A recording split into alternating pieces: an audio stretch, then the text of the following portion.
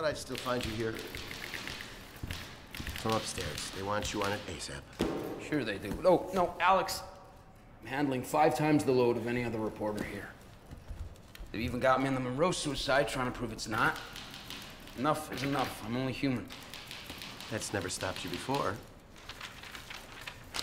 Take it. Why me? This story's full of controversy. Church versus state, anti-Semitism, civil rights, the war. This is tailor-made for you, Michael. A chance for your voice to be heard. Maybe even a Pulitzer. Take it.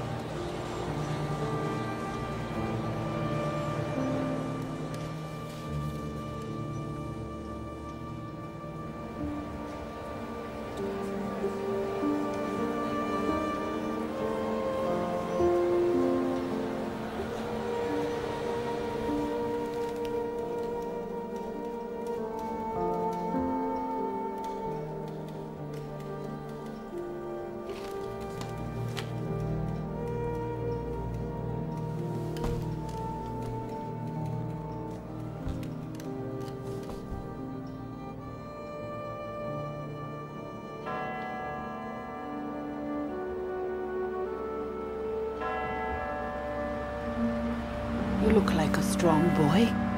What is your name? Michael. Beautiful name. The name of an archangel.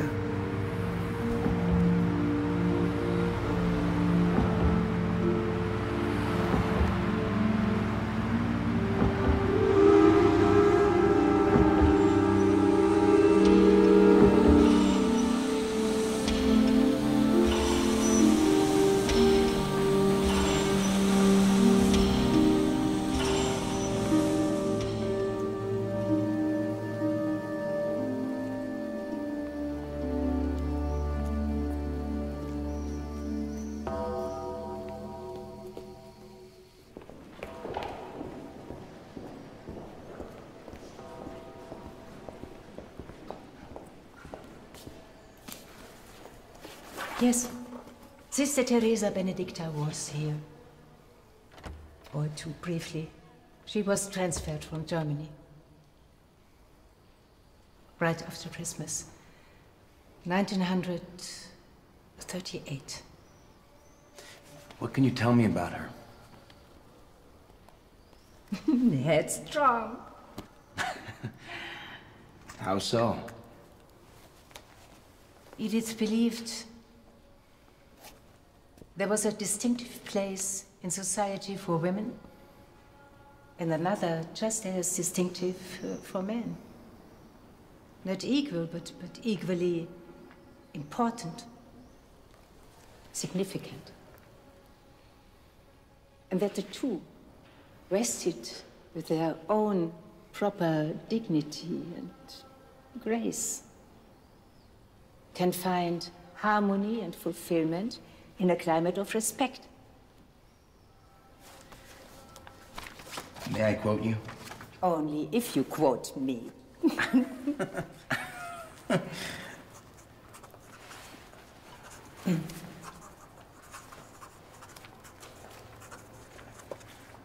Edith.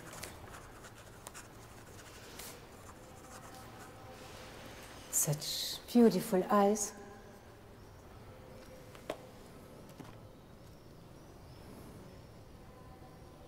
Have you seen this photo before?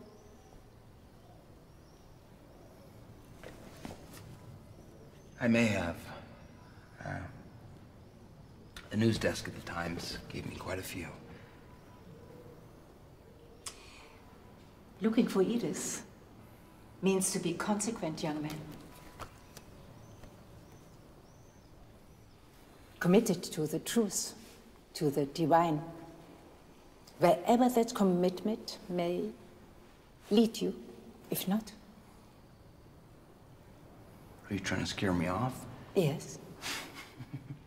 I would be very afraid if I were you. Walking along the edge of a cliff. You better believe in gravity, or you have a sturdy pair of wings. And, what's the metaphor? Is God the gravity, or is he the wings?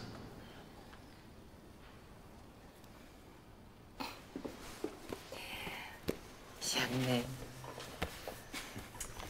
man. I'm giving you the name of someone who may teach you how to fly. Erna Bieberstein, the last surviving sister of Edith.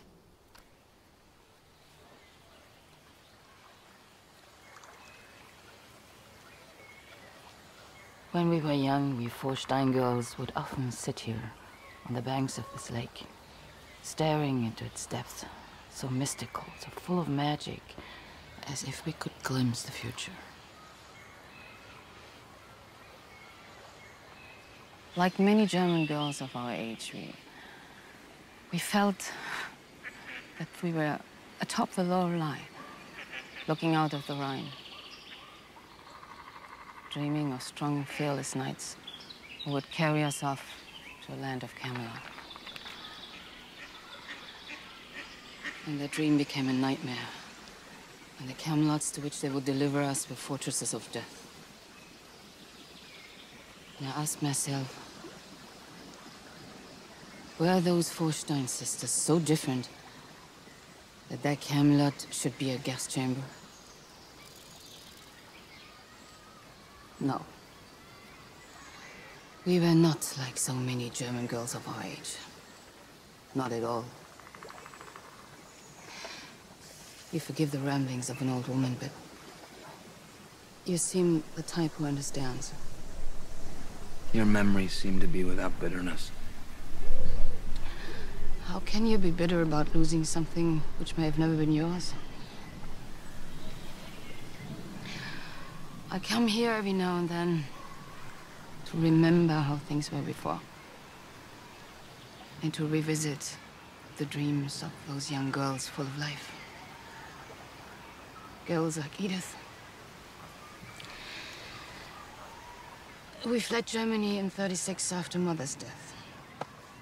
To Paris and then on to Kafka's America. Edith and Rosa stayed behind. Tell me about Rosa. She was devoted to Edith, most devoted. Now they want to make Edith a saint. My mother would have loved that. Your mother disapproved of Edith's conversion. Mother was so proud of Edith in so many ways.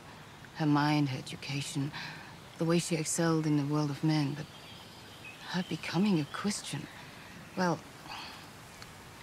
we were losing everything in the '30s here in Germany. You see, everything. Our jobs, our property, our dignity, our loved ones. Everything. And when a person loses everything, Michael, they cling to that which no one can take away. Identity. We were Jewish. And we would never allow them to take that away from us. When I was contacted by your paper, I mimeographed parts of Edith's diary. You had a diary? In German, of course. But they tell me you speak languages. A few. You will use this with discretion. You have my word. Thank you.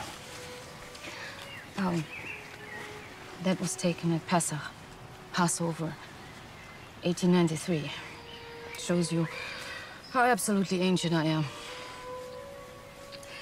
That's Edith, and I down in the corner. How many were you? My mother had 11 children. 4 were lost at childbirth, leaving 7 of us brothers and sisters. Paul, Arno, Rosa, Frida, Else, Anna, and I. Along with my beloved mother, Auguste, and Siegfried, the father who defined my youth in both laughter and tears. As a child, I was small and frail, and despite all the care given me, always pale. I rarely blushed, except perhaps when Father was talking to God. I was entranced by the magic of that God, Lord of Israel, by his statue. Baruch atah Adonai, Eloheinu melech ha'olam hamtzi lehem min haaretz. Baruch atah Adonai, Eloheinu melech asher.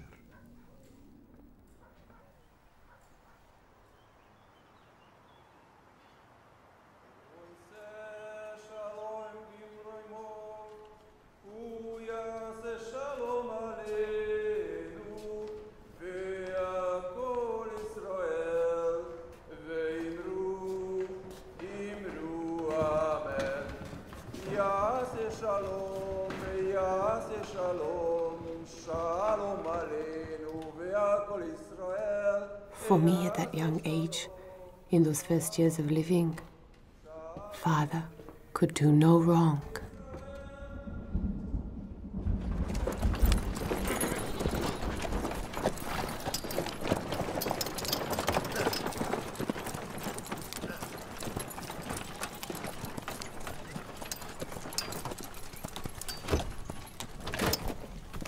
Go on, hitch up those horses.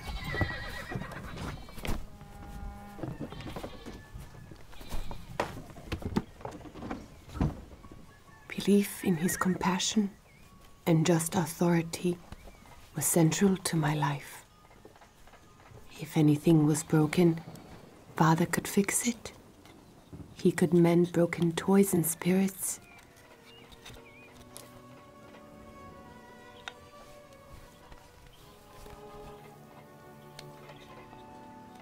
And this day was special. It was my birthday.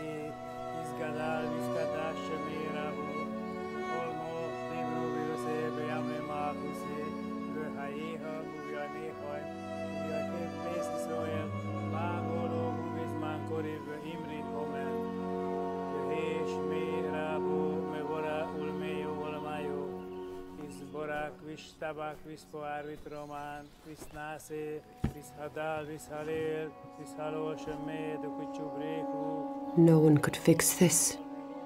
No one on earth. And no one in heaven.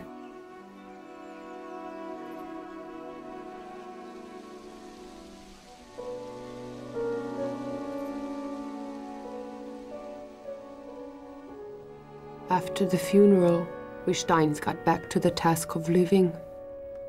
Our relatives and close friends had a council of sorts. And when the men were finished, Mother announced to their surprise that she was a merchant's daughter, and despite being a woman, had all the traits necessary to run a business. And she intended to do just that. Having lost my father, and with Mother so taken up by her work, I had no point of reference. That's why I needed God. That's why I needed to believe we were His people. I needed to be in His family because my own was falling apart. Without God, I would have been alone.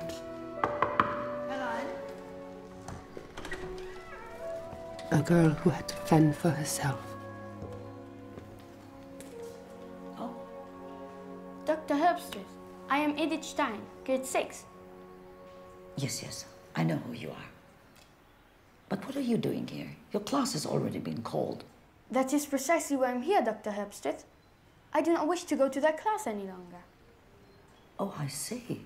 And why is that? I suspect that it's holding me back. It's holding you back, really? Yes, Dr. Herbstreit. I feel I am intellectually ahead of the other children, and I feel I should be doing more. Oh, no. No need, Miss Stein. It would be irresponsible of me to grant you your absurd request. And now, immediately, please, find your way back to your assigned class before... Test me, Dr. Herbstreit. Test me on all of these books. Give me a chance to prove I'm qualified. That's all I ask.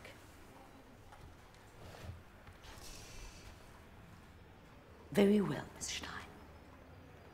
But I'm afraid you may regret your conceit most exceedingly.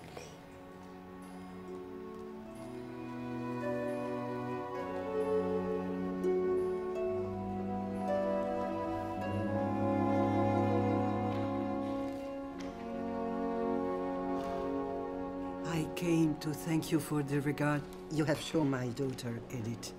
She's most appreciated. Yes, I would think she would be. Though, I'm not at all sure if this is in her best interests. How so? My experience tells me that a girl who excels beyond her years is chasing a truth that may become irrelevant to her happiness. Yet, I've been told she has a nimble mind. Perhaps she will find out herself. Yet despite my nimble mind, my taste was becoming obsessive. I needed to find an answer to the question of God. If He exists, why did my father die, leaving my mother to suffer so? But perhaps such questions are not for young girls playing with the notion of God, as if understanding the divine were as simple as learning how to swim. Isn't it safer, I thought, to just tread water, or better, end the game before we drown? And as I reasoned so, that voice deep inside me, which had been so loud when my father lived, was silenced. I'm the God of your father, God had told Moses at the burning bush. And suddenly I realized that for me, God had died the day they buried my father. It took me years to hear God's voice again. Years of battle and war.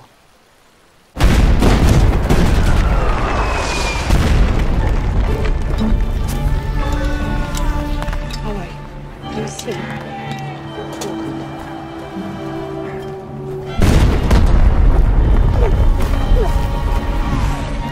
Schnaps? Helps steady the nerves. That's what it's all about here, you know, getting a grip. No, thank you. I don't drink. That's a word you mustn't ever use here, nurse. Don't. There's nothing you don't do here. We're in hell, remember? All of life's rules become Faustin. What an odd place to find a philosopher. On the contrary, hell is full of them.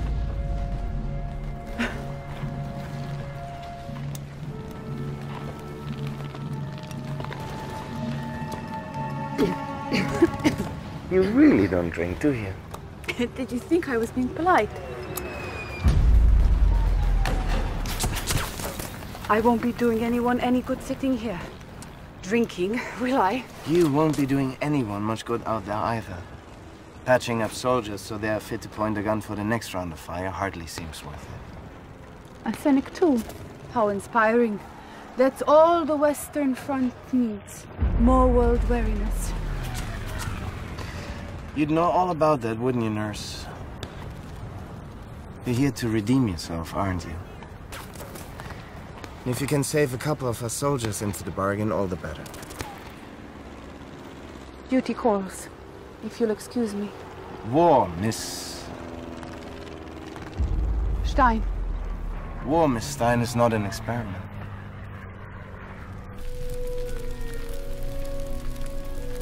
They stop shooting at night, don't they? They are French. For them, the night is sacred. Have you had dinner? Not that this could be called dinner. Mine was purely a rhetorical question. Yes, I have, thank you. The Red Cross trucks finally arrived with supplies this morning. Wonderful. Now it's safe to be wounded. I see you've come prepared. You never know. You know why we're fighting this war this time? The moon. French call it la lune. Feminine. For us it's masculine. Der Mond. Now how could you ever find peace with such conflicting worldviews? You've thought this through, haven't you?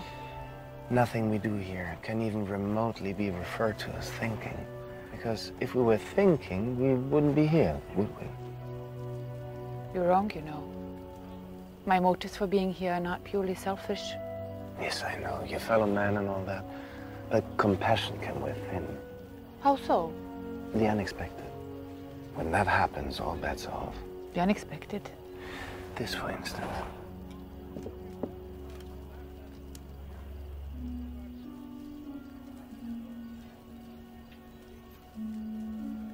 I should have known better. Men like you. Men like me, what? Good evening, Lieutenant. Enjoy your meal.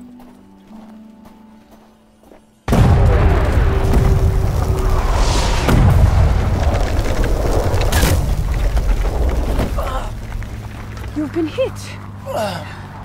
Guilty as charged. And you're losing a lot of blood. I still have my flask. I see you haven't lost your sense of humor either. This may sting. I assure you, one wastes precious medicine on a man like me. I never kissed a man before, you know. I know. How do you know? I know quite a few things, Miss Stein.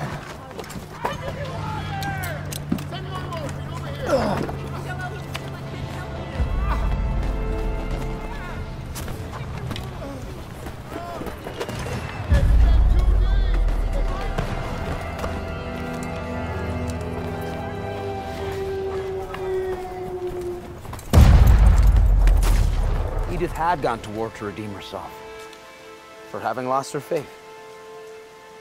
However sophomoric that may sound. Well, did she? All of Europe had lost faith, Michael. Indeed, to this very day.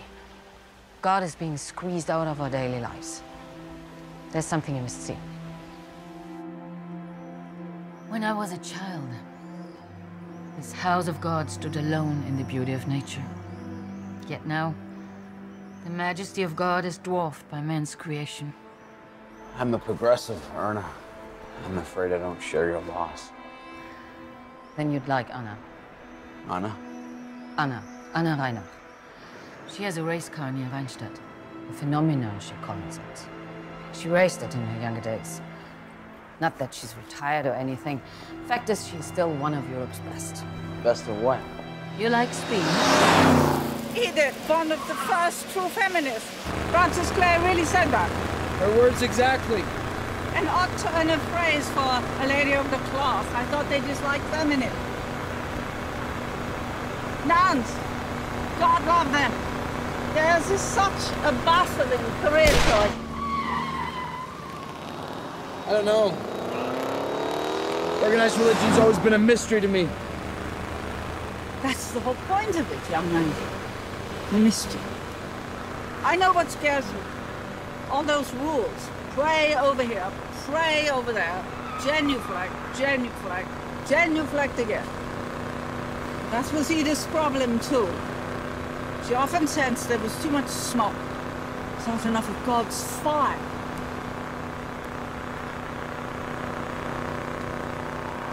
Let me start at the beginning. They want us to obey them. They want us to be quiet. But we've been quiet for too long. I met Anna at one of the rallies of the Prussian Women's League. Having been a nurse in the war, I was asked to be a guest speaker, to give a woman's point of view to that senseless death. But I had not anticipated the effect Anna would have on me.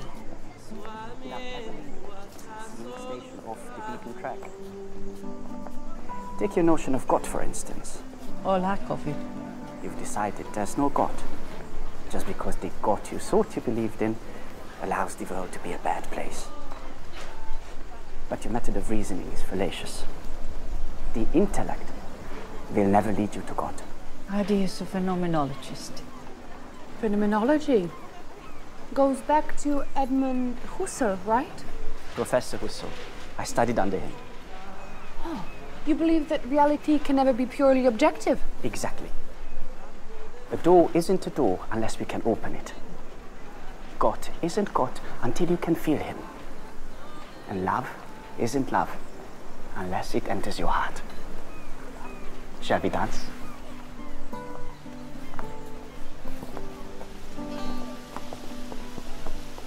Lips. Ward 36. Sit him over here.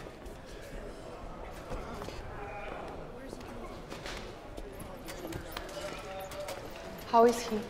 The bullet grazed the pulmonary artery. The next few hours are critical. He has a fighting chance to pull through. He strikes me as that sort of fellow. He is. Friend? Close? Closer than I had thought. May I? Be my guest.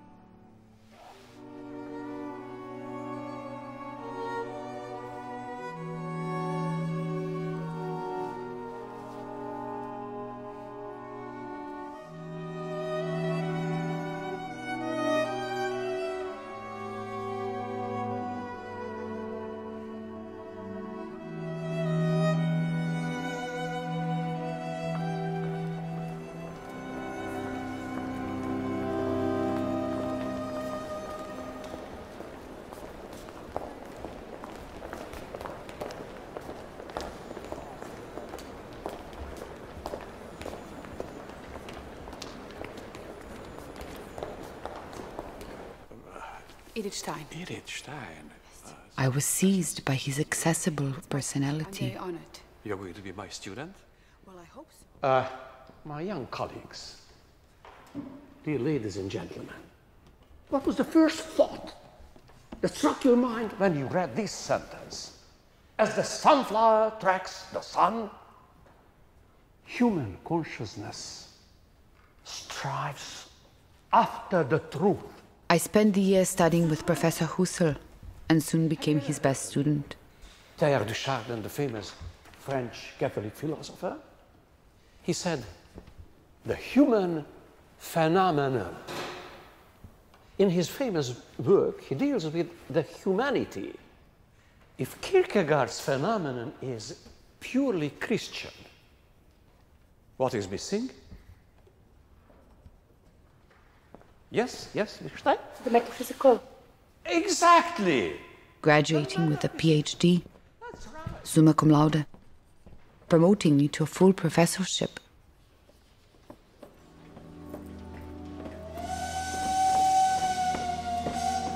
Schnaps?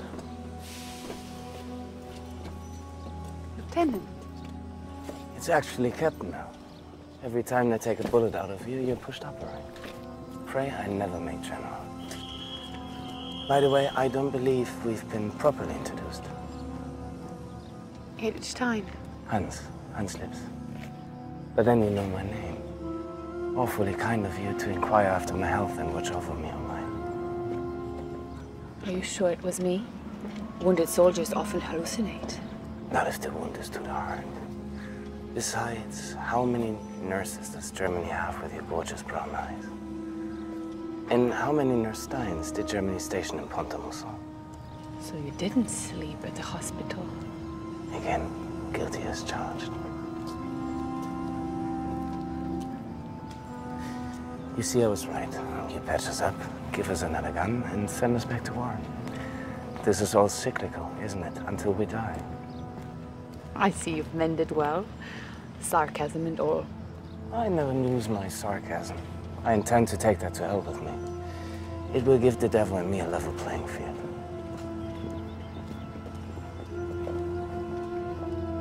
Don't die, Hans. Is that an order, nurse? Because if it is, you should tell my commanding officer. He likes to keep abreast of things like that. Who can die and who can't. He's very tight at that way, always.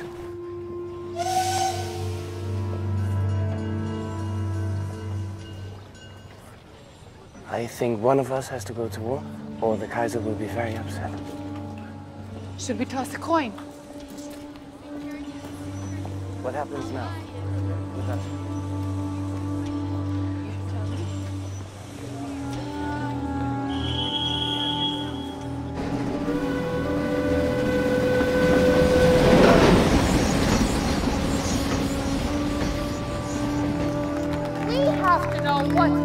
I continued my lecture tours for the Suffrage Society. I was becoming famous, recklessly so. How can they know what's best for us? We don't know what's best for them. We are equal in every aspect. Berlin sent a letter of inquiry, Edith. Inquiry? About what? Your active involvement in women's rights. They are worried. They should be. You are playing with fire, Edith. I know that's your favorite toy. But haven't you noticed that those people in government have beards? Some even longer than mine? What does that tell you? They are men, and they expect their women to behave. Is that it? The secret's in knowing which battles to lose in order to win the war.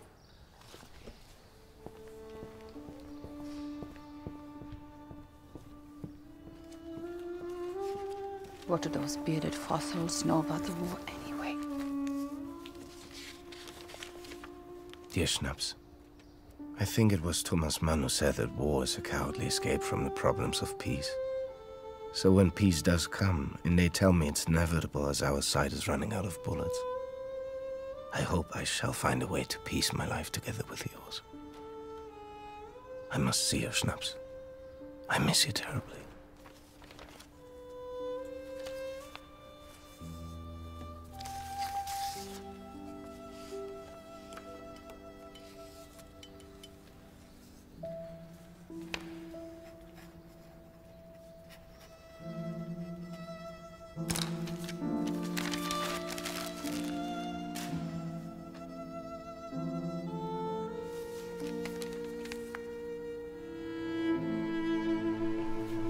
She loved Hans.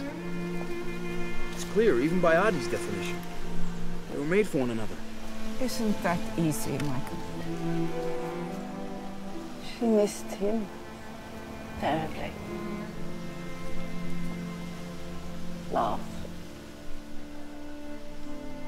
That releases no beloved from the loving. Dante, Paolo, and Francesca. I'm impressed. Don't be. Only the deeply afflicted remember those passages. And are you deeply afflicted?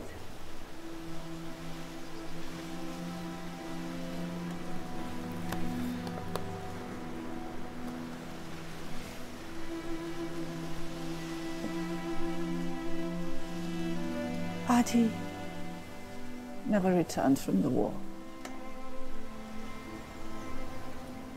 Berlin sent a nice letter. And an iron cross. Surprisingly, some good could come of it.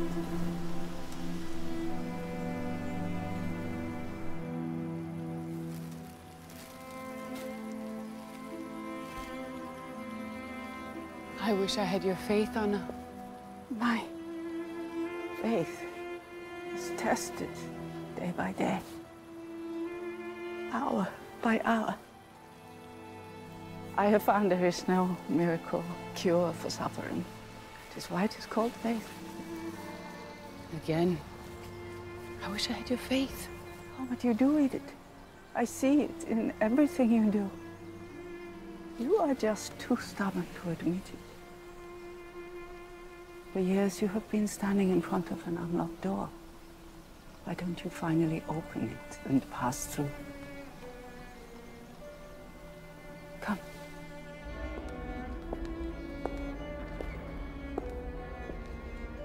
Christ has no body now, but yours. No hands, no feet on earth, but yours. Yours are the eyes through which he looks with compassion on the world. Yours are the feet with which he walks to do good. Teresa of Avila said that about the God who is the doorkeeper to my faith. Teresa of Avila? 16th century Carmelite nun. Quite a lady. Our ancestors were Jewish. Were they? That is her. Over the altar. But it's all so abstract, Anna. So is mathematics. Until you have to buy groceries.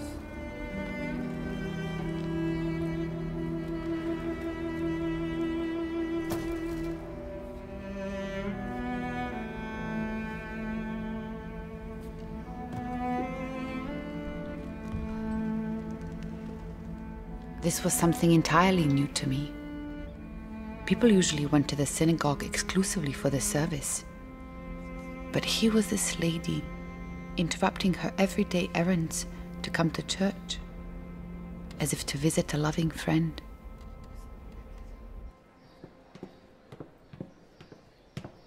Teresa of Avila.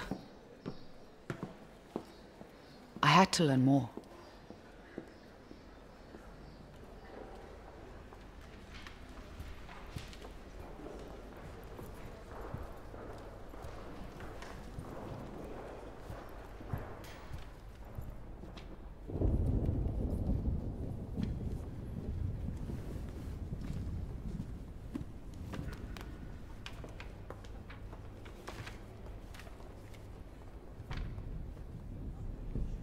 Dios no se muda. La paciencia todo lo alcanza. Quien a Dios tiene, nada le falta. Solo Dios basta. The custom of speaking to God Almighty, as freely as with a father, caring nothing whether the words are suitable or not, but simply saying the first thing that comes to mind, without fear of offense. That is prayer. That is the truth of Christ. Anna, what if I were to become a Christian? If that is what you feel you must do, feel, Edith. Remember thinking with the heart. I think it's what I feel. It might be my way back to God. What is it of God that you miss most? When I was a little girl, a as far back as I can remember, I worshipped my father. I had just learned to walk, but I knew I was safe if I let him choose the path. Because whatever he did, no matter how small, he did out of love, unconditional love. He taught me the truth of loving. And now, Teresa has shown me the way back. You have shown me the way back. Why do I sense it does not make you happy? I've decided to give that lecture for the Prussian Women's League next month. Mm-hmm. I was thinking of visiting home on my way there. That's nice. It has been almost a year. A year this May. I never ceased being a Jew, you know. I had just lost my faith in God. And now that faith is stirring again. But I never stopped being a Jew. I know. It's important that you know that. Oh, I understand. Jesus was also a Jew. Of course. And he never stopped being a Jew. Even... Edith. You need her approval, don't you?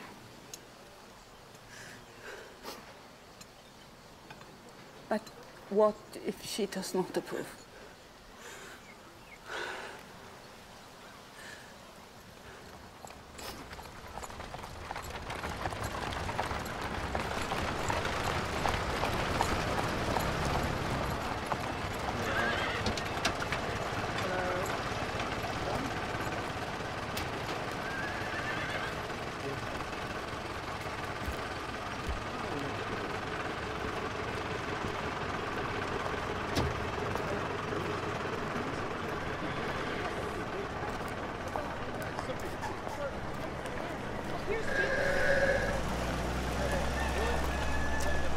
I'm giving this speech for the Prussian Society next week.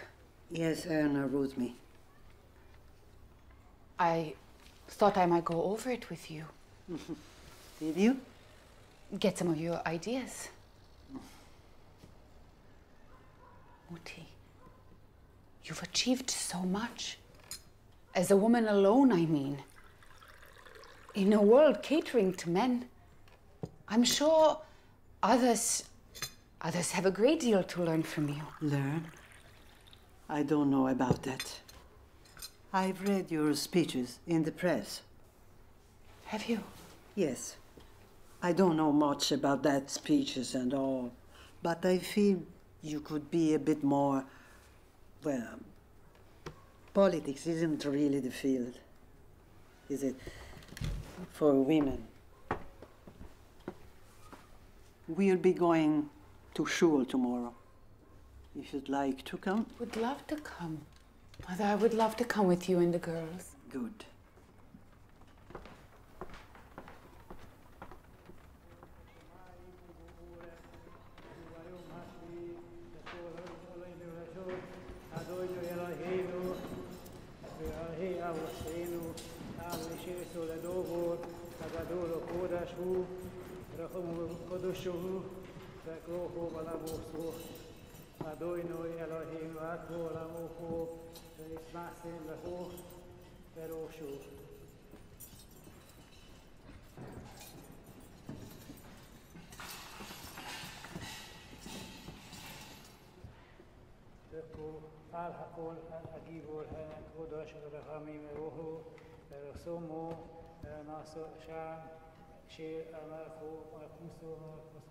We aspire to an anti-Semitism based on reason which must lead to the systematic elimination of the privileges of the Jews.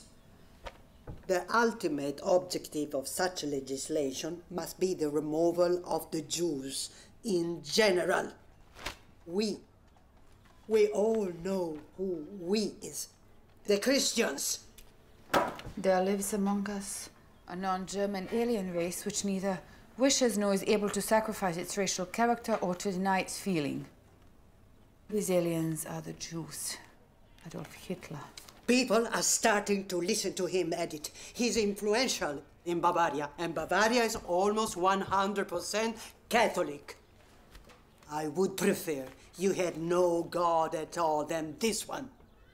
I am ashamed of you, Edith. Mother! This man, this Hitler, from what I hear, he's just a fanatic, Mother. Germany's had its share, but we're used to it. They come and go, and we survive. You can't judge Christ by the standards of these pigs. You can't judge me. Show me. Show me you are not one of them.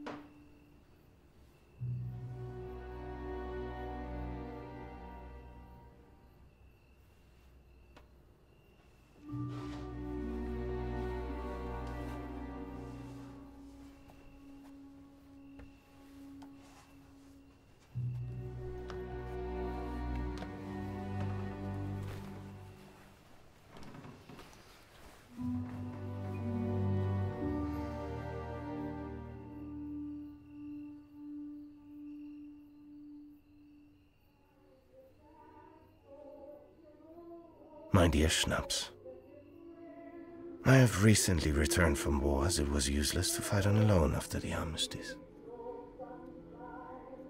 I looked forward to hearing from you so very, very much. The thought of you had sustained me in that hell.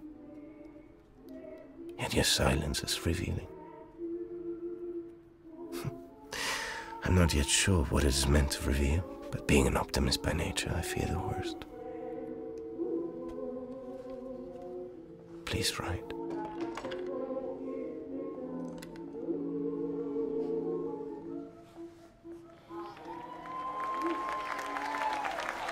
We must have same rights as men. They can't hide us in their homes, cooking, cleaning, and give us no. I believe in courage. I believe in power of empathy. I believe that each and every one of us has the moral capacity to participate in another's suffering. Every man must decide whether he will walk in the light of creative altruism or in the darkness of destructive selfishness.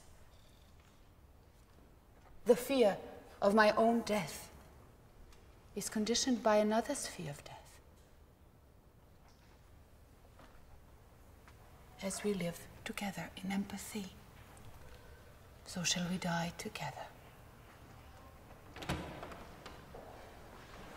Professor Husserl, what an honor. Could we step outside, Professor? Why, Professor? I have no secrets for my students. Very well. These gentlemen have come to escort you out of the class. They've come to escort me out of my class. For what purpose, Professor?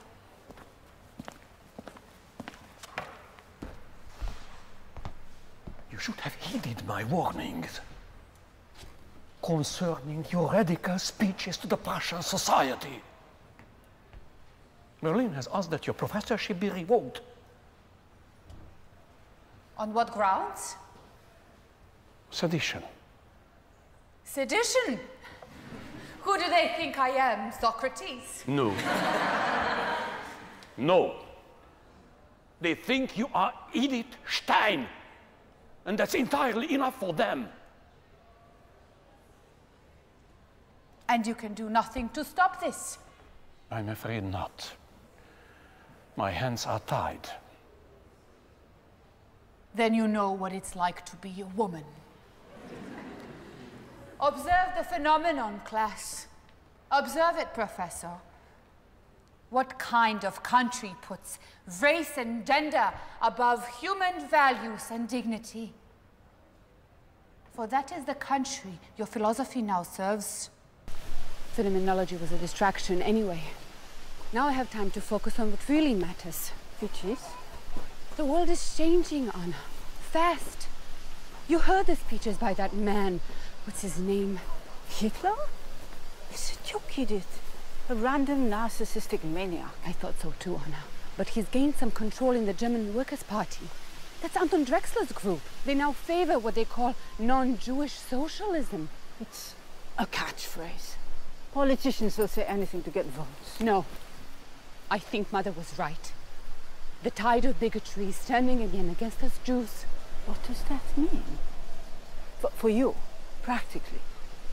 I've been fighting for women's rights from within our ranks. I feel now I must do the same for my people. How do you mean? They say Hitler's movement is Christian. Perhaps Christ wants me to go further, to prove them wrong from within. Like Teresa of Avila. You mean become a nun? Edith! What about that fellow at the train station in Berlin?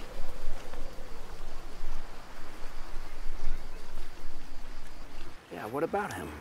I don't know what happened to Hans. Edith was very secretive about that part of her life. I don't think anyone knows. Except the only other man who could read her soul. His name is Eugen Breitling. He's a bishop now, or some such distinction. I find it hard to follow Catholic hierarchy. The coats are of too many colors. You will find him in Freiburg. That is near the Black Forest.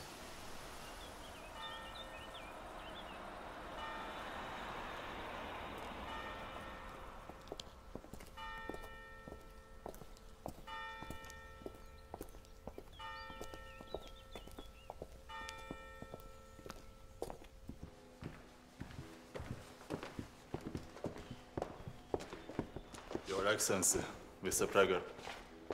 Michael, welcome. We've been expecting you. Nice to meet you. Please sit down. Thank you.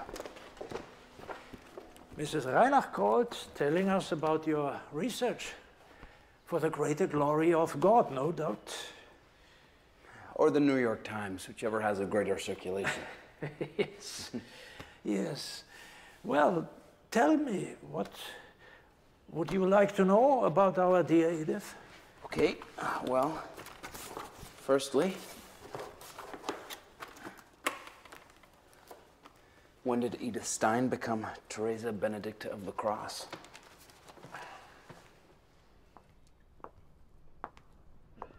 Let's see. It was December 1921, a Sunday during Advent, the second if I recall. I had decided to audit a Catholic Mass, to experience it firsthand. I'd heard good things about a priest in Freiburg, a man named Breitling. Anna told me he was special, and I needed someone special. Et elevatis oculis in caelum, ad te Deum Patrem suum omnipotentem. Accipite et manducate hoc est omnes, hoc est enim corpus meum.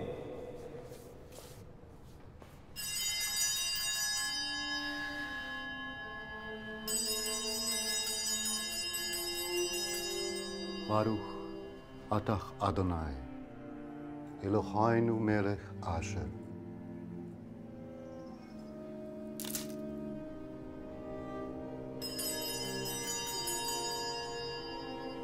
He saw me there, in the back pews.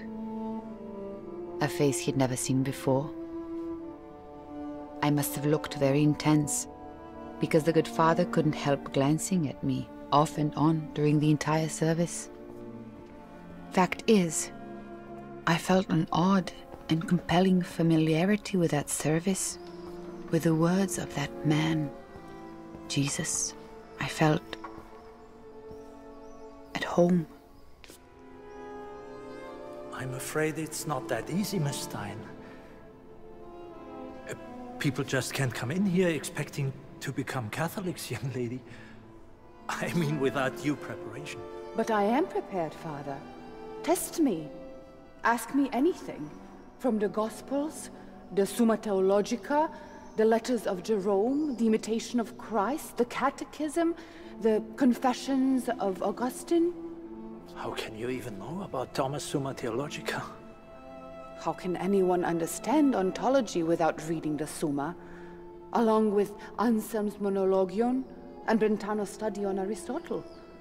Aren't they the cornerstones of Pope Leo XIII's encyclical Immortale Dei?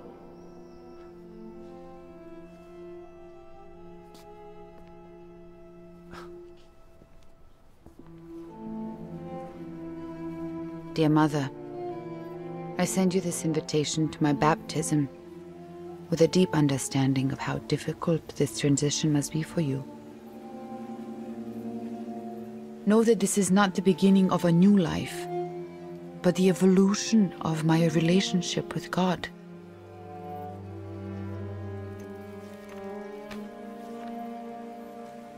I'm not abandoning my faith, just maturing in my love for God. I found I have fallen in love with Christ. How can you explain the unexplainable? In 1453, the Jews of Breslau were driven out of the city. 41 of these burned at the stake after a Franciscan friar, John of Capistrano, unjustly accused them of desecrating the host. Whenever I cross the Blücherplatz, I can still smell the stench of burning flesh from all those centuries ago. And now you would become one of them. How can you be sure that one day they will not accuse you for desecrating their hosts? Teresa, Teresa, te baptizo in nomine Patris et Filii et Spiritus Sancti. Amen.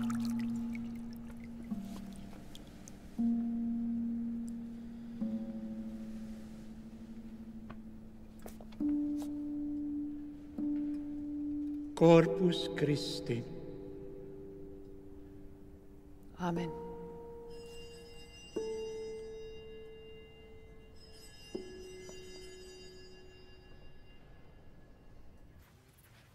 Dearest Mother, your letter left me in anguish.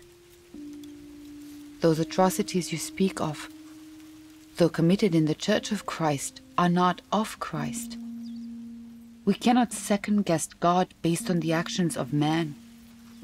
God is more than that. Jesus was one of us.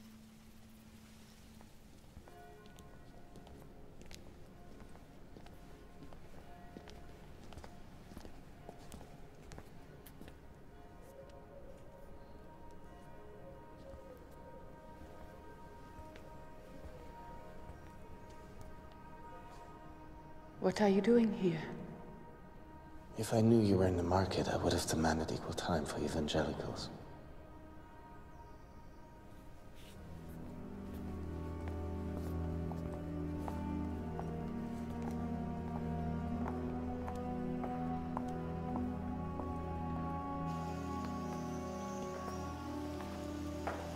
Why didn't you answer my letters? I tried. I would start a letter and then realize I had nothing to say, except for small talk. And I knew you wouldn't appreciate that. Actually, from you, I would have accepted talk of any size. Small, intermediate, large. You'll find them a most amenable romantic. Is that what this is? A romance? Hans, my life has taken a few unexpected turns. I can see that.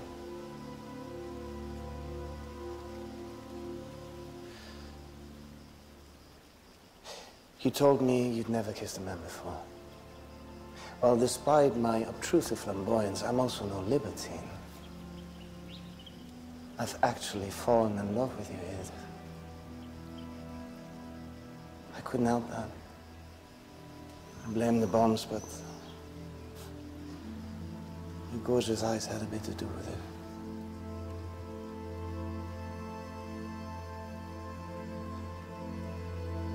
Schnapps.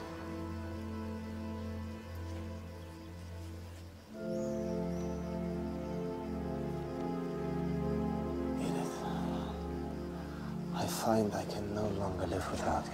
It would be cruel to us both. I need you.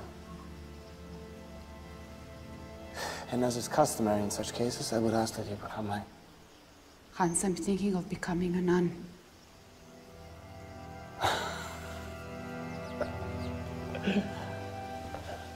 You are serious, aren't you? I believe I have a real vocation, but my father confessor has urged me to wait. Bless you. To be absolutely sure you understand. Which means you're not. And I don't need a priest to tell me that. I can see it in your eyes. Hans, you're not making this any easier. Easier?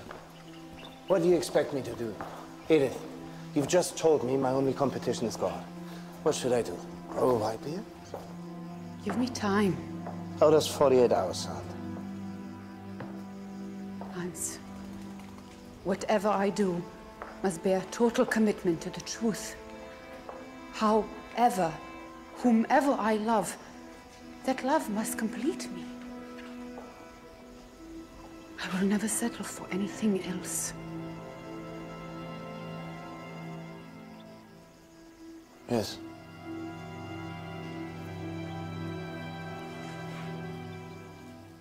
That is who you are.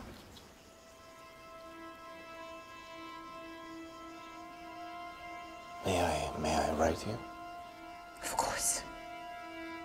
Will you write back?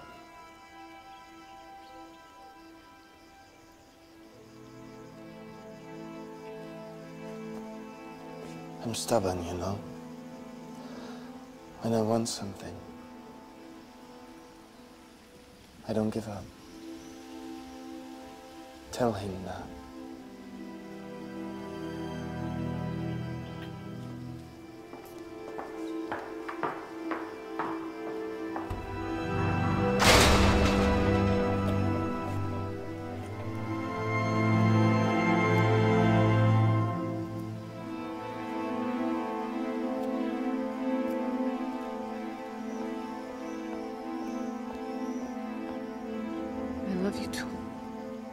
Vocation's really like that?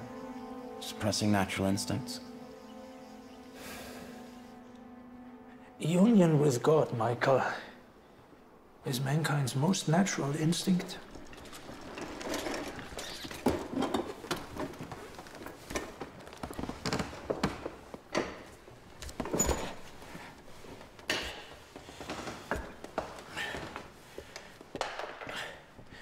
There's a mountain nearby. It's called the Feldberg, 1,500 meters, an afternoon's hike for an experienced climber. But there's a section of it, der Katzensteig, it's called, the cat's trail. And you really have to be a cat to climb it, straight up and down. I'd almost summited the peak. June it was, 1958, when I lost my concentration.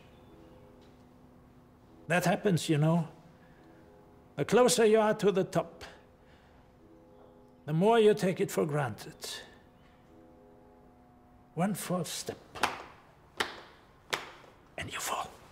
Like with mountains, you must never ever take God for granted. One false step, and you are suddenly living a wrong life. The same could have happened to Edith, you know. Our vocation's never easy, Michael. And I can tell you, it wasn't easy for her. Because of her mother? Well, there was that, yes. there was something else. Someone else.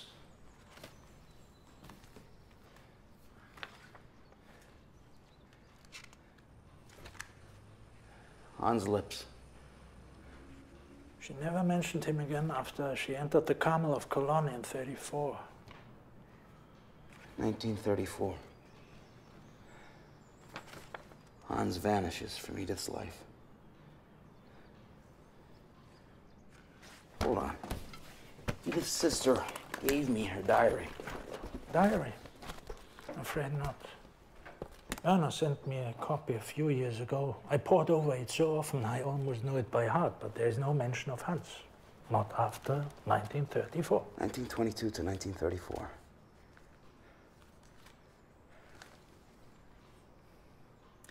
"12 years of waiting for what course her life would take.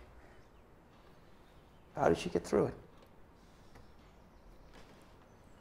We made a deal. She would write, teach religious education and comparative theology, and generally serve in the world until God gave us an irrefutable sign that it was time for her to enter the Carmel. A sign? What you would call shot heard round the world, I guess.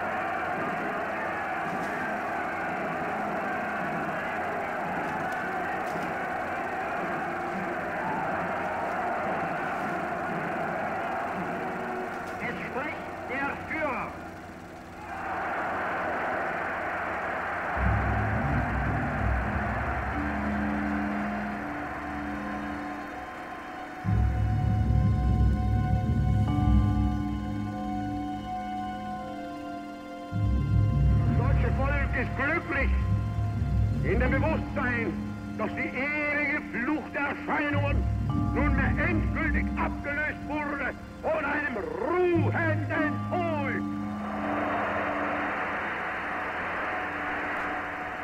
Dieses Wissen zur Führung der Nation erhoben hat und entschlossen ist, diese Führung zu behalten und nicht erst abzugeben. Alle anständigen Deutschen werden Nationalsozialisten, nur die besten Nationalsozialisten sind Parteigenossen.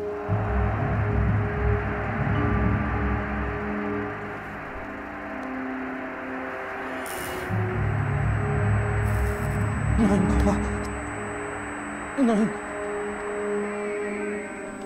Mach, dass das noch aufhört. Das soll aufhören. Mach mir Angst. Nein.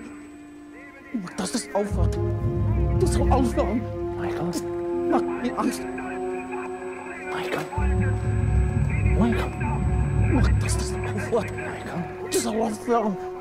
Mach mir Angst. Michael. Hey. Michael. Michael. Michael. Aufwachen. Aufwachen. Wach auf. Aufwachen. Den deutschen Staat, das deutsche Reich.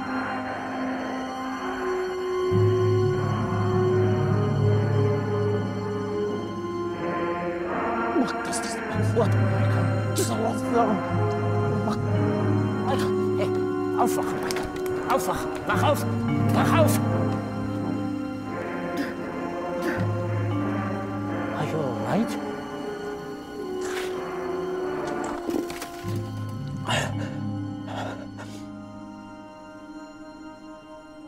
You are German. Where were you born? Doesn't matter. Tell me where. Hamburg. Let's see. You are late 20s.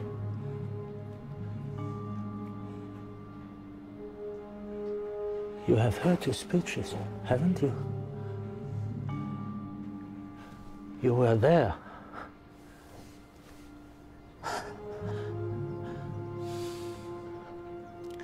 I'm sorry, I had no way of knowing. That one speech, heard it played over and over again on the radio. Especially on Kristallnacht. Over and over again until we fled. You're Jewish.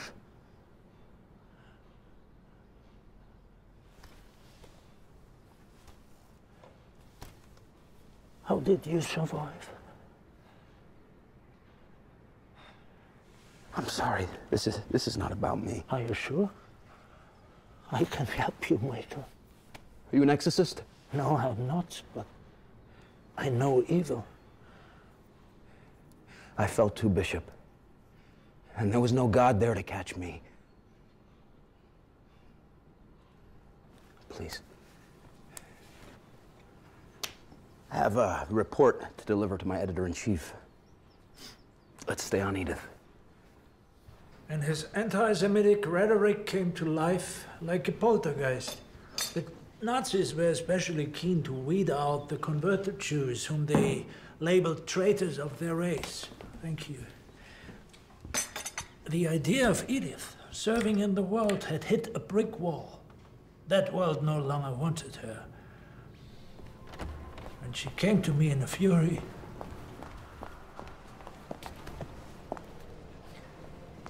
It's time you kept your word, Father. If Hitler's election isn't an irrefutable sign that I must enter Carmel, then you're just not paying attention. My people need me now more than ever. Look, Edith asked me to prepare this. She said we'd need it one day to distance the church from Hitler's madness. From the very early stages of their campaign, the Nazis' plan was to systematically tear German society away from Christianity and bend it to their own pagan beliefs.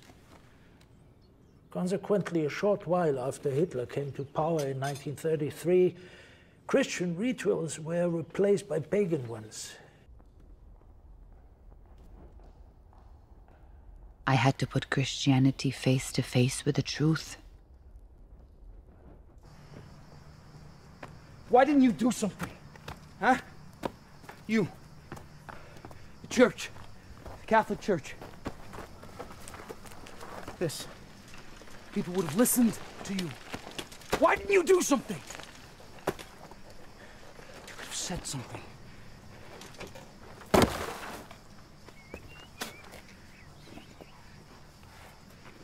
I'm listening. Come on, speak! Speak to me. Tell me why.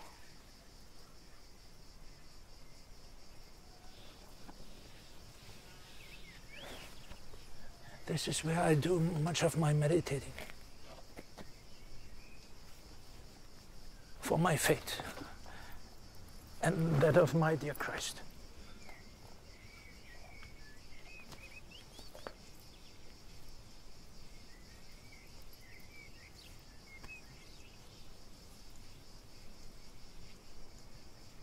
Why didn't the church do something to stop the systematic and wholesale slaughter of millions of Jews?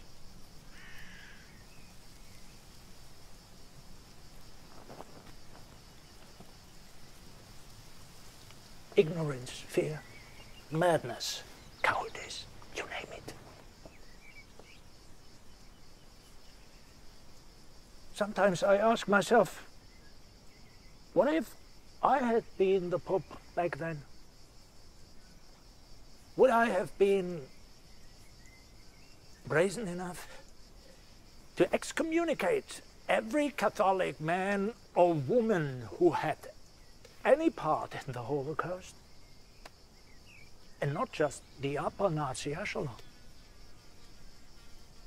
but just every Nazi soldier of every rank who ever set foot in Auschwitz.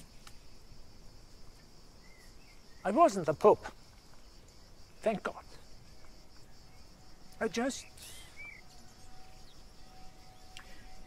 you know, like most of the people, I just was too naive to believe that anyone could be that cruel.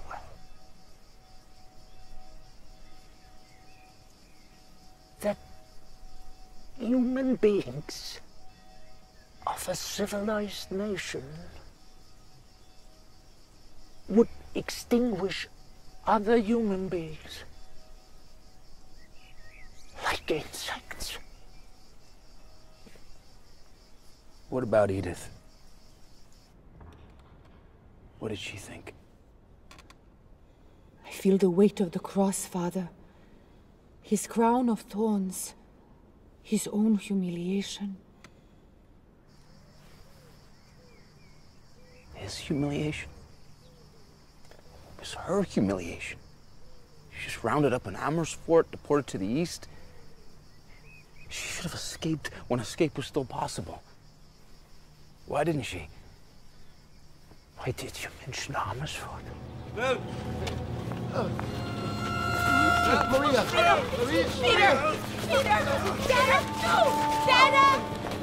Dana! Dana! Maria! Go back! Michael! Dana, What are you doing?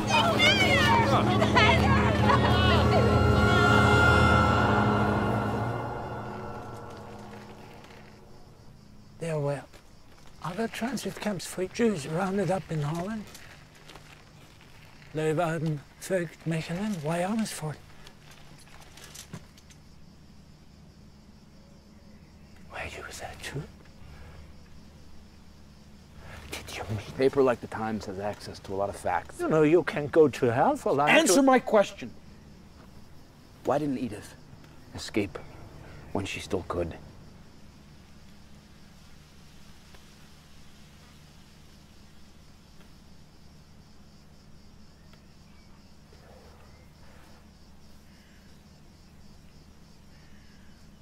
Because she would never do anything like that. She couldn't abandon her own people. It would have been like abandoning Jesus on the night of his passion. Didn't the apostles do that? Oh, yes, they did. Because they were bitter, afraid. They felt betrayed. I can tell you, I too was bitter after my fall. Seems like you still got a way to go. Yeah. I was even thinking of leaving the priesthood. But God doesn't appreciate quitters. Maybe that's the reason why Edith stayed and entered the Carmel. With a slight detour, that is. Baruch Ata Adonai, Eloheinu melech haolam, she'akol mi'aveh bidvaro. Shema Yisrael, Adonai Eloheinu, Adonai Echad. Amen.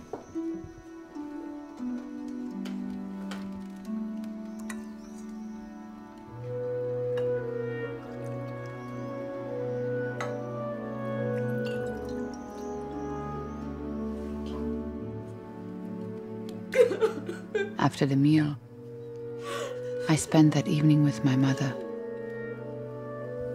until I brought her to bed, feeling the weight of her sorrow.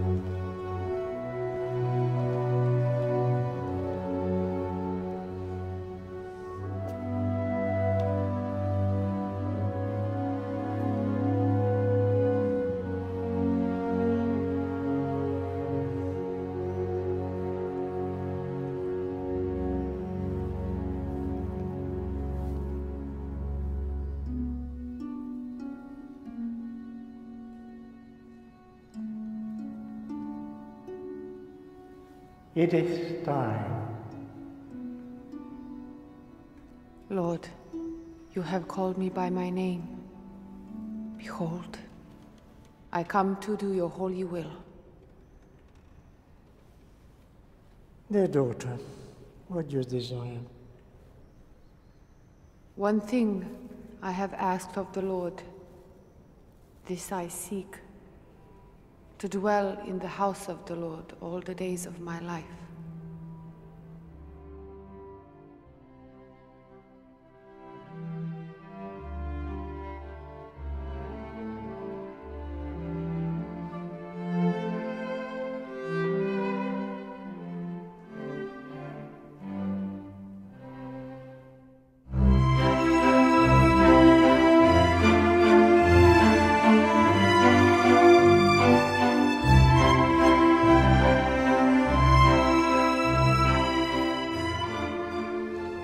Have you pondered well what you wish to commit yourself to do?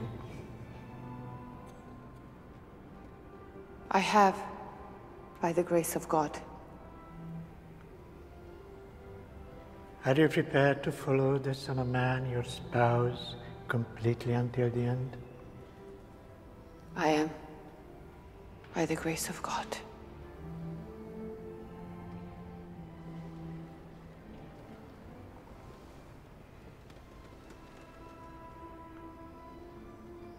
In preparation for the perpetual vows which you are about to pronounce, I invite you now to renounce all actual and moral right to own anything under heaven.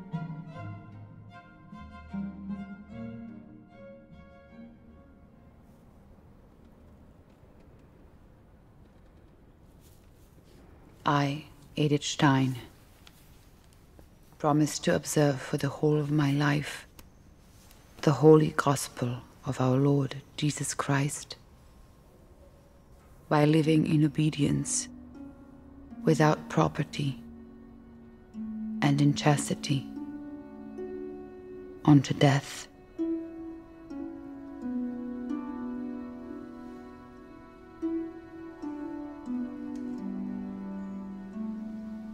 They've passed these monstrous laws at Nuremberg, stripping us of our citizenship. Of our citizenship! How dare they? We Jews have been in Germany longer than you Germans, since the 2nd century. Look! The marriages between Jews and citizens of German or kindred blood are strictly forbidden. How dare they? Not that it would have mattered. Not him. Hans would have... He really loved me, you know. Is that why you entered Carmel? Why you were so anxious? To cut short the uncertainty of what he would or would not have done? Is it, Edith? Of course not, Father. What a silly thing to say. It's nothing of the sort. My vocation, my mission in life, our mission as Christians, we cannot allow this to happen right under our noses. The Holy Father must act immediately. I must tell him.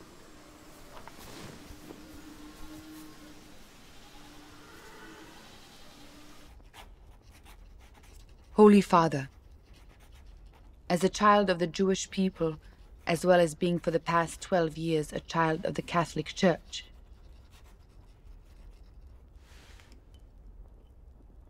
I dare to speak to the Father of Christianity about that which oppresses millions of Germans.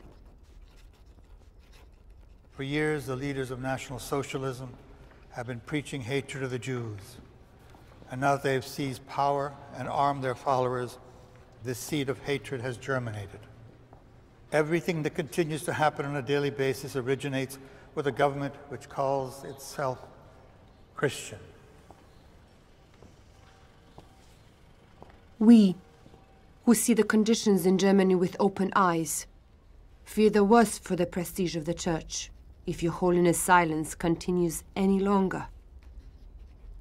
If the responsibility must fall on National Socialism, it must also fall on those who keep silent in the face of such happenings.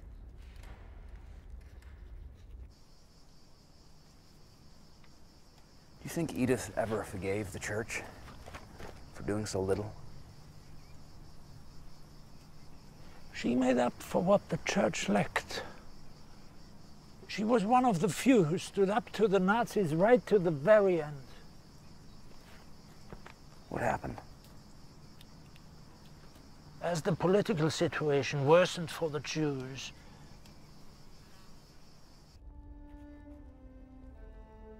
I met with some of my family.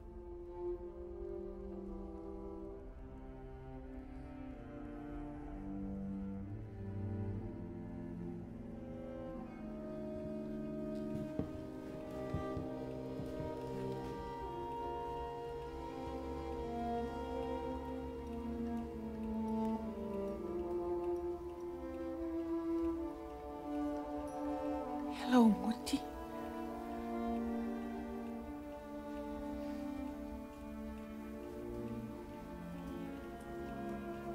How is he?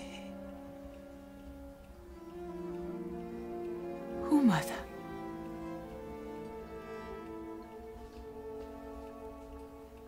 That young man who wrote to you from France.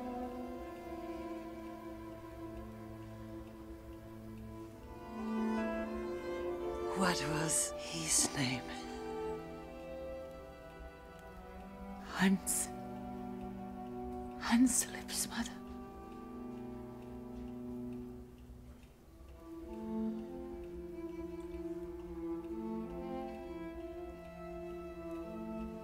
Do you love him?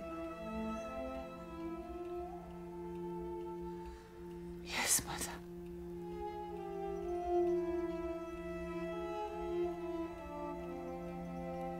Fine.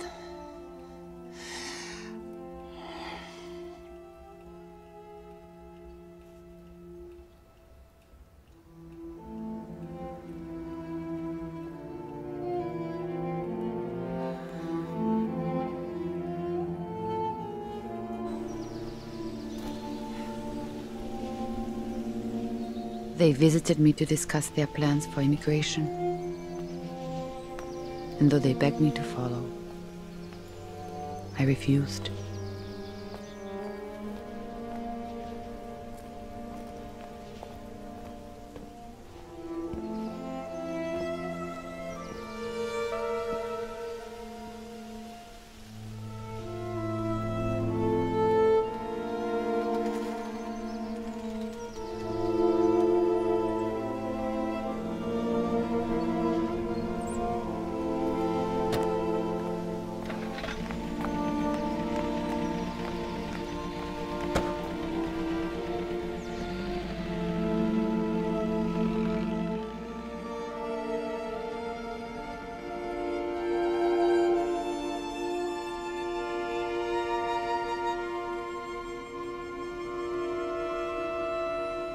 What about Rosa?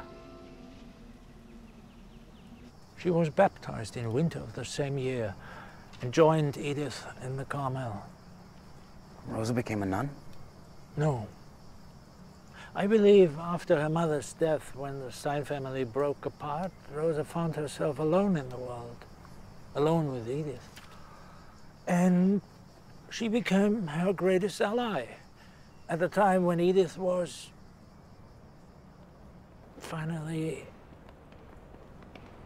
to leave her homeland forever.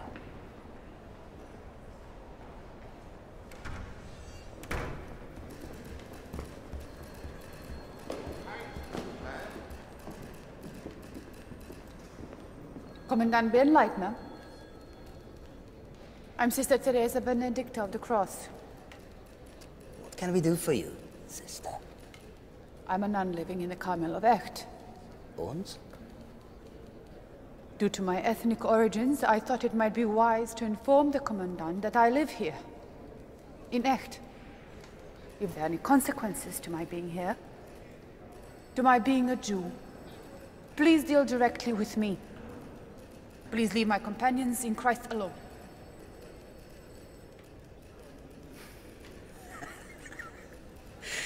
Amazing. An honorable Jew. We already know you're here, sister. Give me the folder from Echt.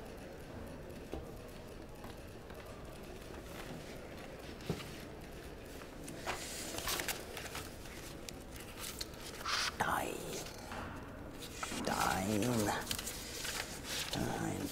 Ah, yes. You arrived at the end of the year with Rosa Stein. Correct?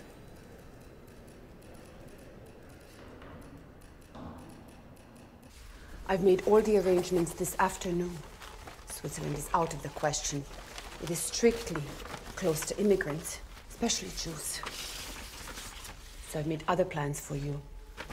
A car will take you to Madamblick. Here, Jesuit priest Father Alting will meet you at the port, where a tugboat will take you to Kungsbacka here in Sweden. You'll be safe there until the Jesuits find some other transport for America. You will give this to the tugboat captain. This is the amount they told me. Don't let him cheat you, not a penny more. Understand? I see Mother wasn't the only merchant's daughter in the family. Concentrate, Rosa. This is important. Edith, my beloved sister, what makes you think I would ever escape without you? But you must, Rosa. I dragged you into this whole thing. If it hadn't been for me, you'd be with Erna in America, safe and... Come with me, then. I'm sure Father Alting has room for two. We've been over this. I cannot leave. My place is here. As is mine. By this whole thing, I suppose you mean baptism. You're special, Edith. But you're not Christ. And Christ is the reason I'm here, not you. My sacrifice may not be as impressive as yours, but in my own small way, I'm also needed to intercede on behalf of the children of Israel. Your name's Edith Stein, born in 1891, Breslau. What's your nationality? German. Your race? Jewish. Your father's race? Jewish. Your mother's race? Jewish. Your grandmother's race? Jewish. Your grandfather's race? Jewish. Your great-grandmother's race? Jewish. Your great-grandfather's race? Jewish. Why did you become a nun? To serve Christ.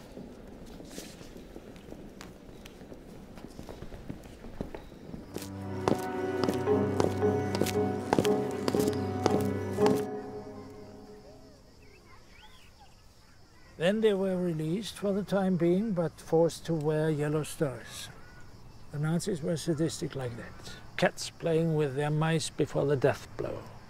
Of course, Edith knew all this. That's why she asked me to witness this.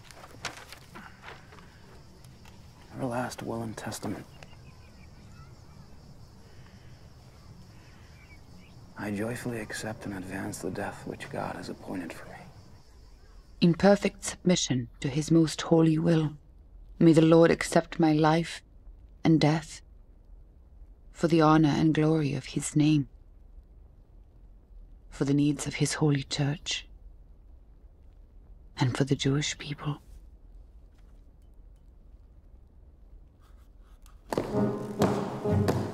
So that was the end. Not yet. She had to give the church one last push in the right direction. She wrote to Archbishop Walzer and urged him and other European bishops to do what the Pope had found inconvenient. She suggested that time was running out because, as she put it, the experiences of these last few years have laid bare intrigues which from the outset are clearly only aimed at a war of extermination. She wrote that? Extermination? Yes. And now Walzer and the others could no longer pretend to be deaf to Edith's cries. They had to speak out against Hitler. And this time, her message got through with a backlash that cost her her life.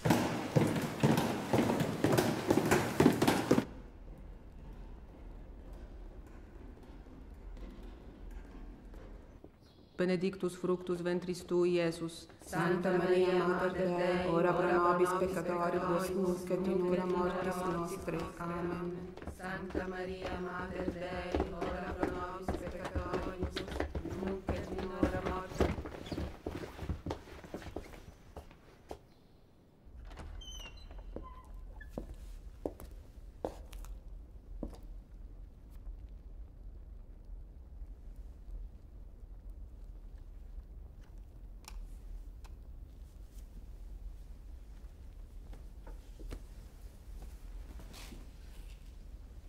Adonai, roi, loechsar.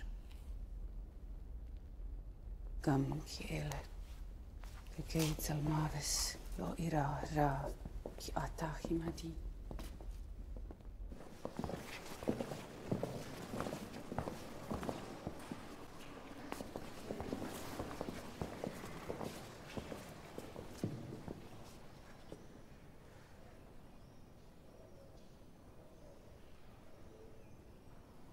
Come. We must go now. Our people.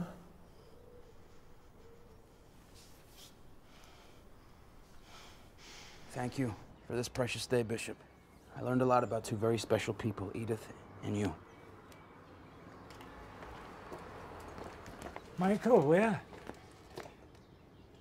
Where did you see Edith?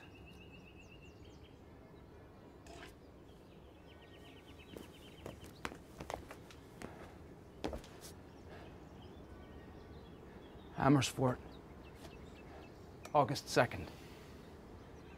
My mother had just turned 29. I was 7.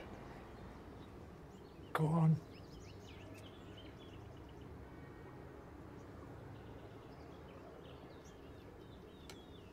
I understand. So go with God.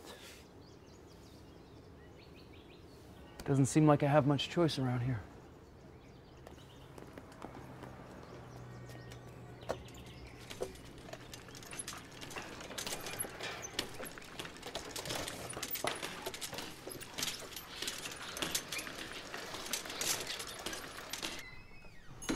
And your uncle, he never married? I'm not sure. My mother mentioned he was engaged to a Jewish woman once, but the Nuremberg laws made marrying her impossible. What do you know about his private life? Not much. He was very, how do you say, zurückhaltend. Reserved. Yes. But Mother mentioned something about a book he was writing before he went to the war. Was it ever published? No. But I have the original manuscript. Here.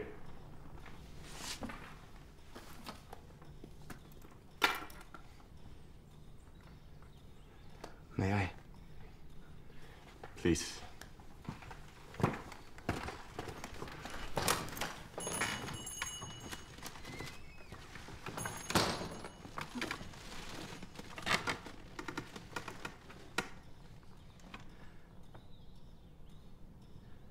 Having loved her,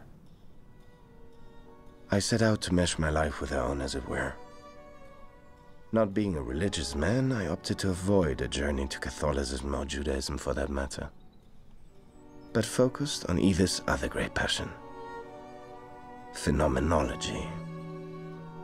I became one of Germany's most prominent philosophers, rubbing elbows with the likes of Heidegger. Certainly had no problem with self-esteem. I can see why she fell for you. I should have made clear that Hitler's world would have never stood in our way. We could have had a life elsewhere.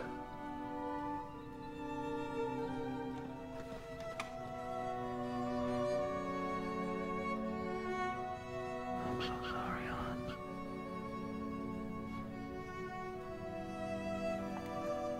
There was so much I needed to tell her when I sought her out on that train.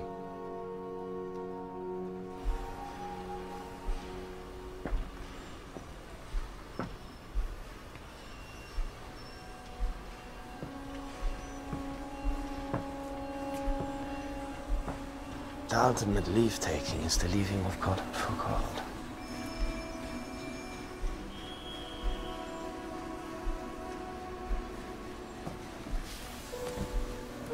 Meister Eckhart, 1260 to 1327. But then who am I to quote philosophers to you? Hans, what are you doing here? I'm stubborn, remember? I'm not giving up on you, Edith. But I wrote telling you. Yes, yes, I know. Vows, chastity, Carmelite nun. I got the letter. But you know, I've done some reading up on that. This whole nun thing was never an impediment in the Middle Ages. Take the Ursuline Sisters of Loudun, France. 1633 it was. I'm full of numbers today, aren't I?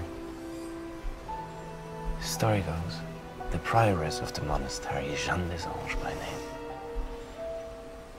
I like that. Des Anges. Rolls right off the tongue. Anyway, she appears to have been of unstable temperament, possessed actually, as in diabolically, but then... Hans!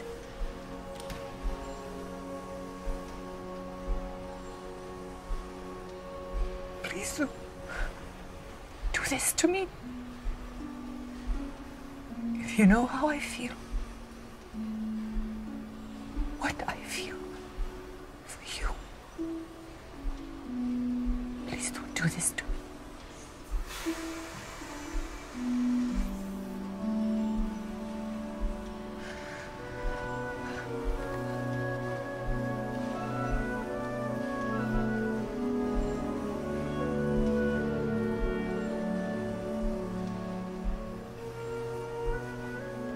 This is really what you want.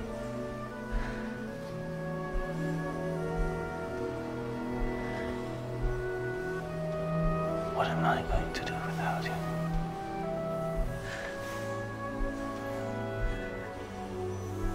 When I get off this train, how am I going to live the rest of my life?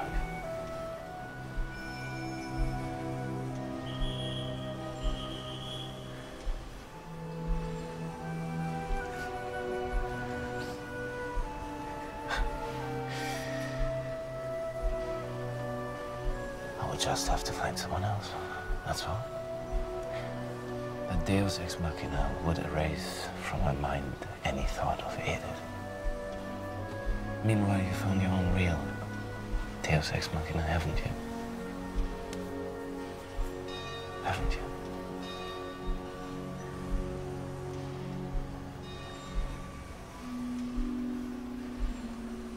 That's it, then.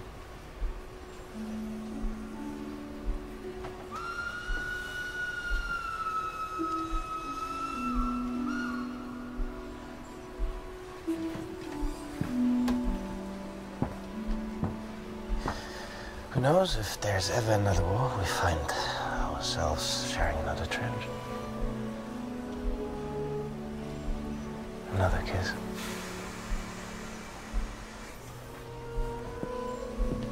Hans!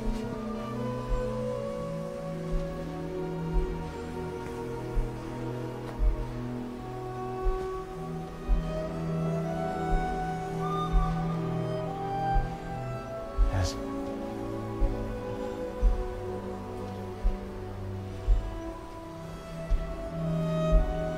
I feel very much the same way.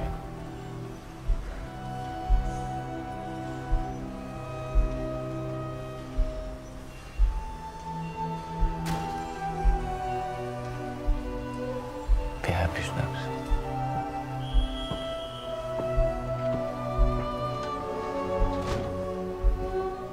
Ave Maria, grazie.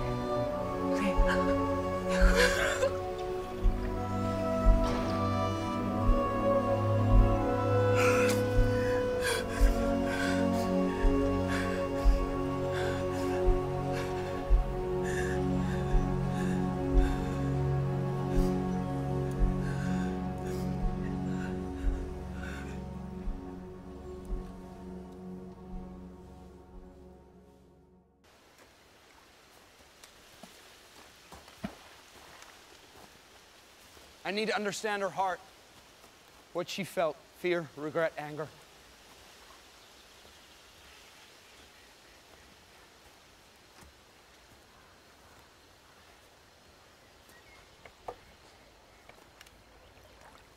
Love, Michael. She felt love. I've seen the diary. Yes, the copy I gave you. No, Erna. I've seen Hans's diary. Hans? In Munich. His deepest thoughts buried in some forsaken attic. And it had all of that, fear, regret, anger, and so much love. Having seen into his heart, I need to know what was in Edith's. Those last few days, this love that she felt, was it for Hans? Or was it for... For God? Both, Michael. Both. I have something for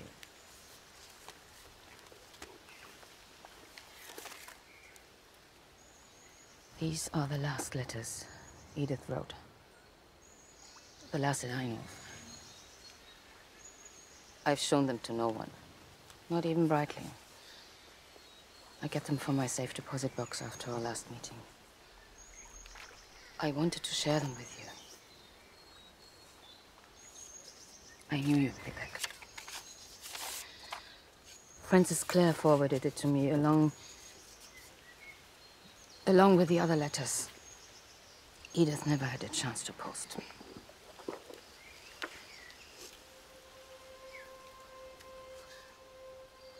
The night is something of nature. The opposite of light. Enveloping us and all things. It is not an object in the true sense of the word. The night is invisible and formless. And yet we perceive it. Just as light causes things to stand out, so the night swallows us up into its blackness.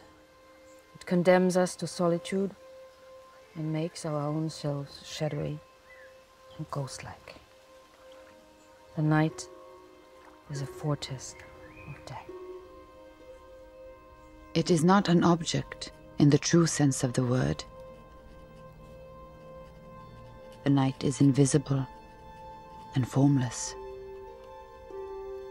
And yet we perceive it, just as light causes things to stand out, so the night swallows us up into its blackness.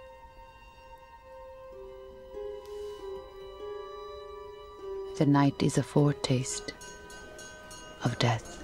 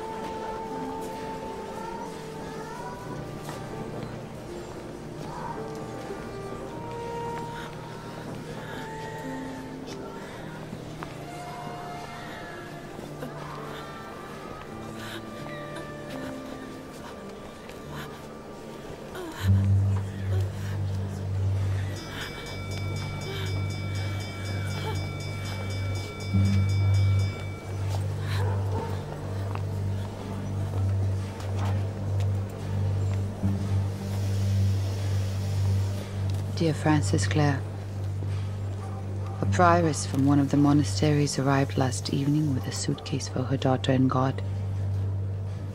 She now offers to take some short letters along, including this one. Early tomorrow, a transport leaves for Silesia or Czechoslovakia. What is most necessary for us are woolen socks, 2 blankets, for Rosa all the warm underwear, and whatever she has in her laundry. There is no way of knowing how long they will keep us.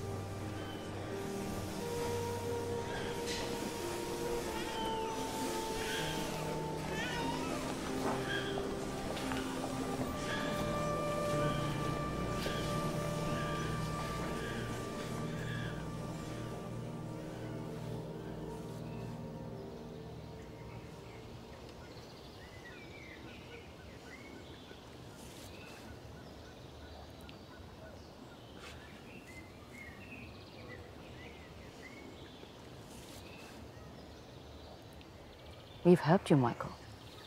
Told you about Edith. Now why don't you help us? Tell me, Michael, about those last couple of days. Those last few hours, they're so precious to all of us who loved her.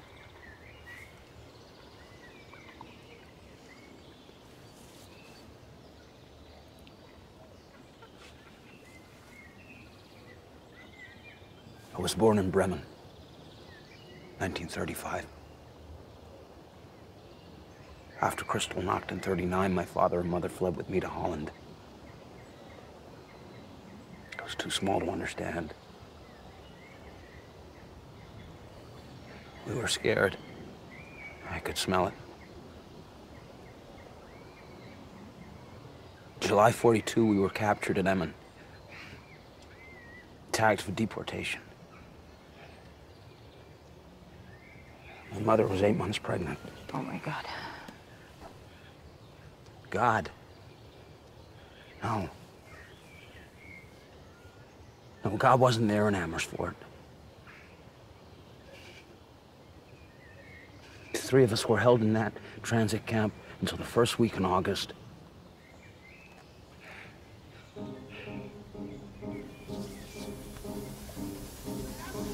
He made us board a train.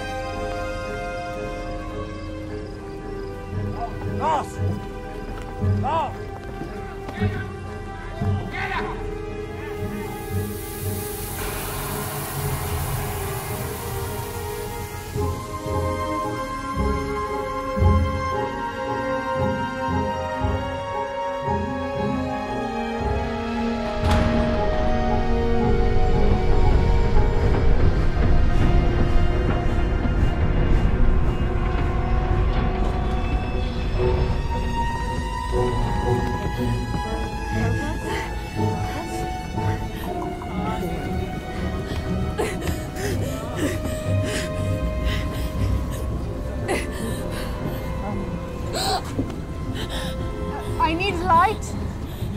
Has anyone a candle?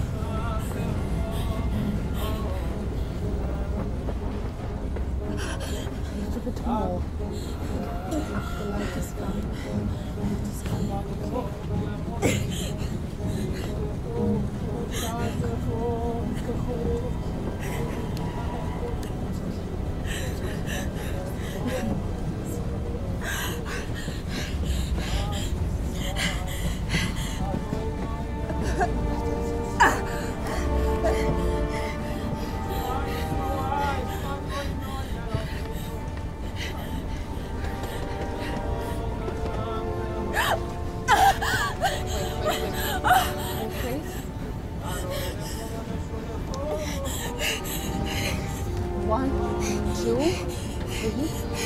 Push.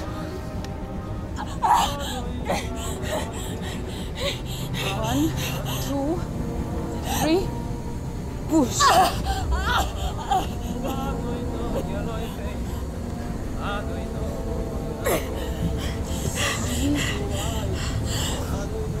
Push. Once more, please. Please. Yes. Yes.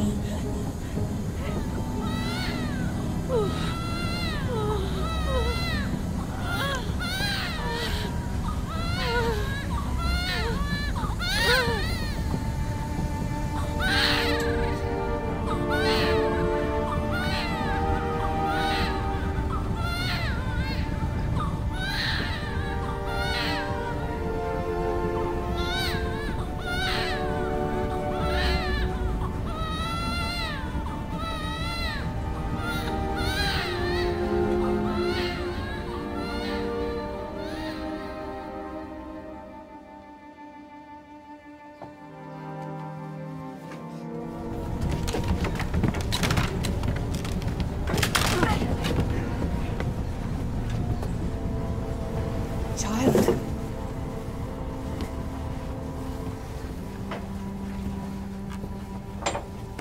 You look like a strong boy. What is your name? Michael. Beautiful name. The name of an archangel. Do you think you could squeeze through there?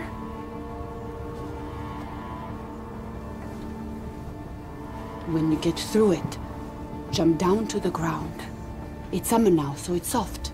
You'll be all right. Just try to fall on your feet. And once you hit the ground, roll onto your side and keep rolling. Understand?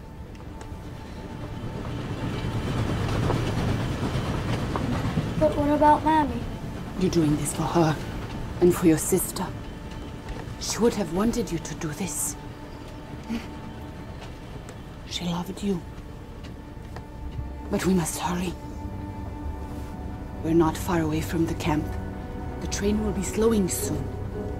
It will make it all easier. Just remember, once you hit the ground, run. Run into the forest as fast as you can and as far away from this train.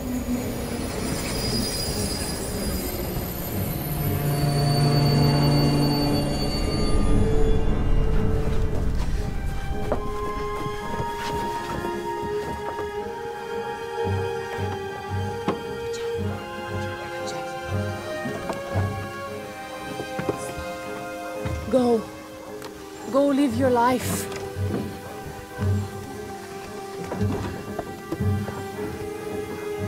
Go.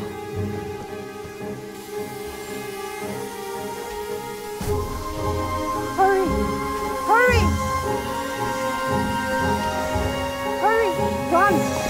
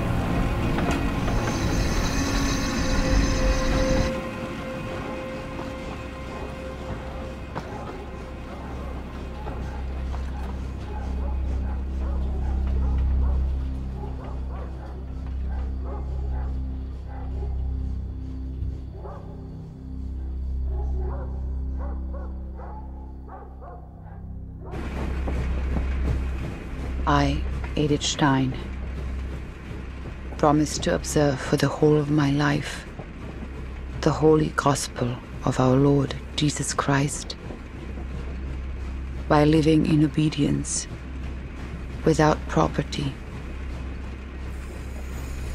on to death.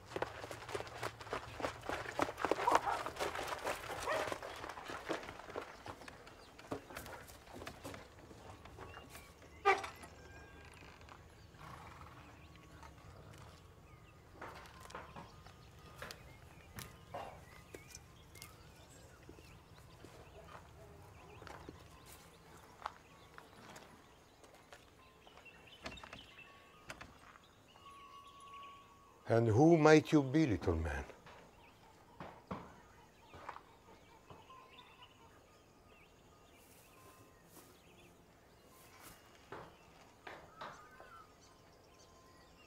Come.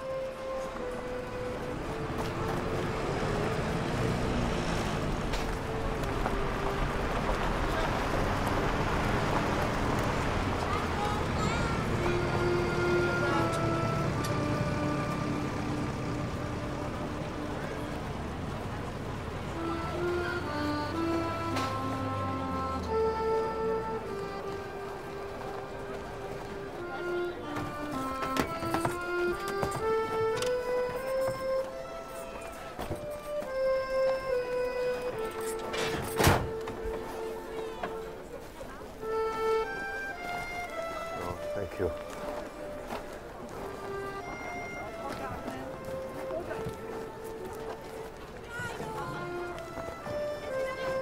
Is the war over? Yes. Who lost? Everyone.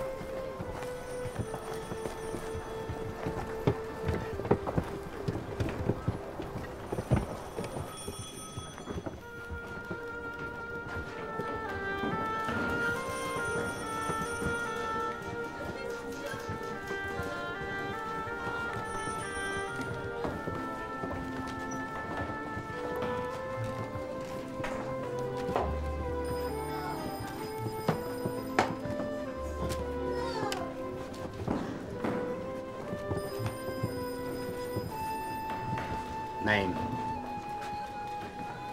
Rainer Prager. Nationality? Polish. Name? Michael. Last name?